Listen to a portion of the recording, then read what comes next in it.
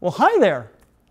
Plants have a lot going for them. One of the biggest things is that they can make their own sugar from water, light, and air. But they are rigid and rooted into the ground.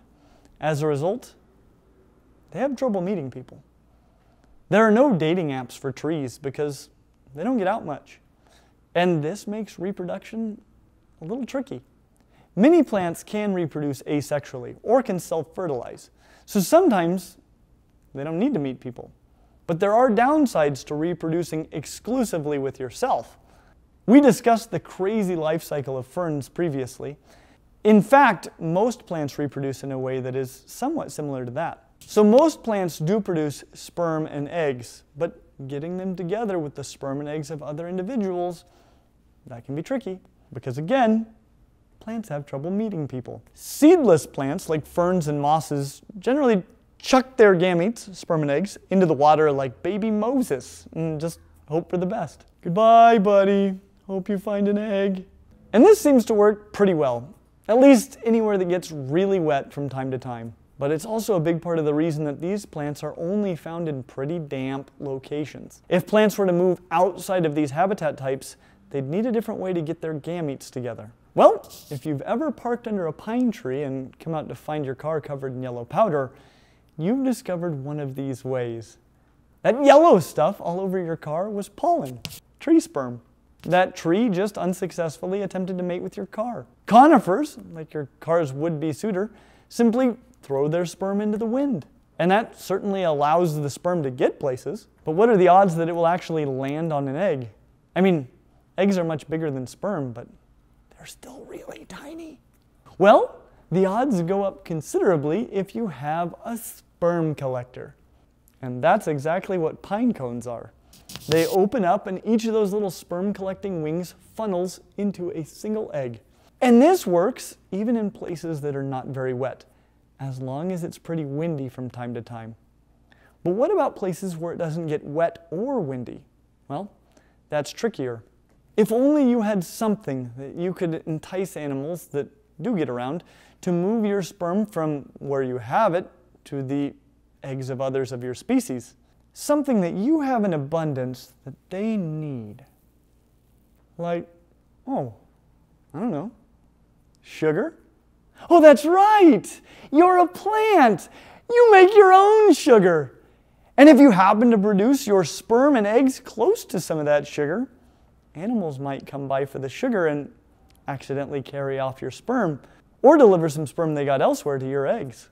Of course, this will work only if the animals know that you have such a sugar bribe. What you need is a billboard, something bright and attractive that will draw them in and help them discover the sweet, sweet prize that you have for them. And the better your billboard happens to be, the more you'll probably reproduce. And interestingly enough, when humans start thinking about reproducing, they often cut off your reproductive structures to hand to their potential mates. Kind of an odd tradition. But as a plant, even if you manage to get your eggs fertilized, you have another huge problem. There are many species of plants that produce a seed coat so thick that the developing embryo can only emerge from the seed if the seed has been burned. And honestly, that makes a lot of sense because plants don't get out much, which means that plants generally drop their seeds on the ground beneath their branches. And this is one of the worst places ever to drop your seeds because plants need sunlight to live, and there isn't too much of it right below a plant. In fact, if mom is still alive, the babies don't have much of a chance to survive. And thus, the only chance that they would have to survive generally would be if mom is dead. Like, oh, I don't know, after a fire. Of course, this would require a seed coat so thick that you would be able to survive the fire that killed your mom. And it would also mean that if there was no fire, you would die trapped within your seed coat. Of course, dying in your mother's shadow isn't much better. If only there were a way for plants to get their seeds elsewhere. Excuse me, Mr. Squirrel, I'm a tree, and every year I work so hard to produce seeds, and every year I watch as they sprout and begin to grow. They're so beautiful, full of so much promise, and every year I watch helplessly as they wither and die in my shadow. And I noticed that you seem to frolic about, rootless wherever you fancy. And I was wondering if it wouldn't be too much trouble if you could just move some of my seeds to anywhere but here. And you might be able to find just such a squirrel. A squirrel that would rather use its energy to help you reproduce successfully than to reproduce itself. But there probably won't be many squirrels like that in the next generation. That is, unless you could make it worth their while. You'd need another bribe. But what do you have that a squirrel would need? Oh, that's right. Sugar! You're a plant! And if you happen to be a plant that deposits just a little bit of sugar on your seeds, well, that might just entice a little squirrel to move them around.